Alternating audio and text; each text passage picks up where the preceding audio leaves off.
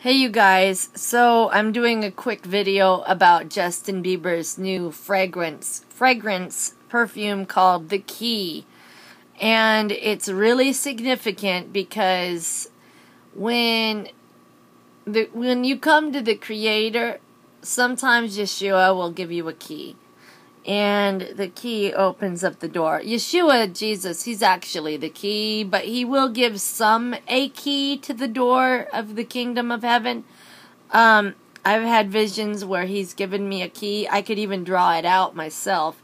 And what's really disturbing is the key that is on this fragrance is really similar to the key that Yeshua gave me, which is really alarming.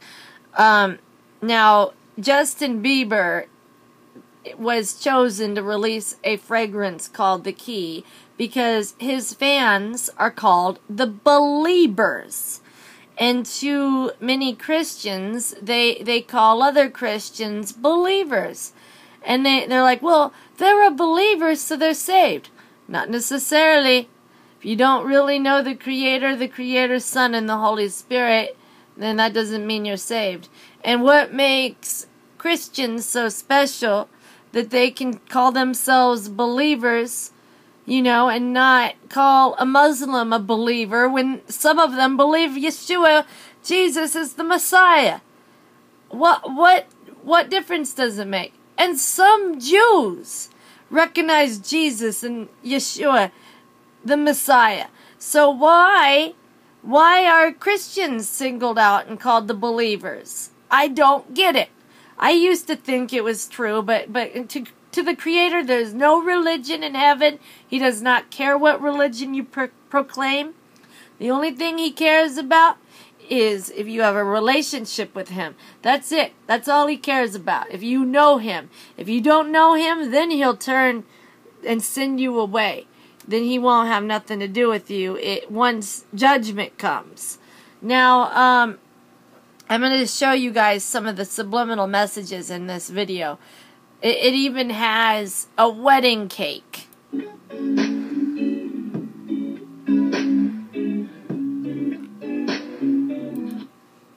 See, there's the key right there. I mean, it's not an exact match of the key that Yeshua gave me, but it's really, really similar. I mean, girl's holding on to her key while she's sleeping. When we go to sleep, we actually go and commune with the Creator and other people, our family, our loved ones, in our dreams. We go and visit them. Our body, you know, our spirit actually leaves our body when we go to sleep. And he's saying, come hang out with him in the spiritual realm. It's ridiculous, but that's what they're showing you.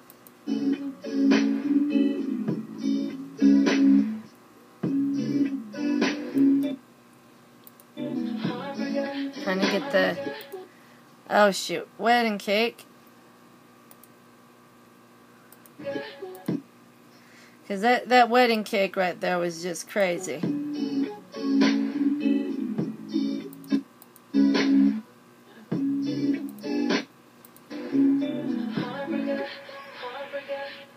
Let's see. Oh shoot. Sorry you guys.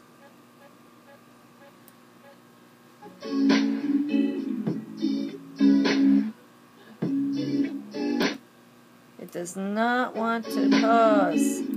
Go to the right place. There we go. See, there's the wedding cake. This is significant. There is going to be a huge wedding when the Creator unites, you know, spirits together up in the heavens. He's going to have this huge, huge affair. And it's not the wedding feast that the Christians think. It's a little different than what they believe. Because I've been shown it.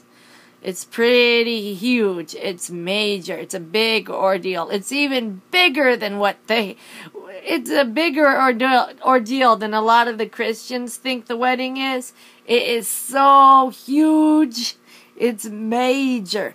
Now, align yourselves with love. Align yourselves with positive energy.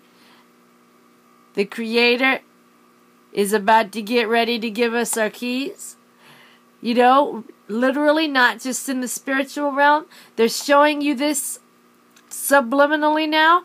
The Creator is getting ready to give us our keys, and we're getting ready to go home and be with Yeshua and be with the Holy Spirit, to be with our Father, to be with our Mother, to be with all of them. It's going to be a huge, huge celebration.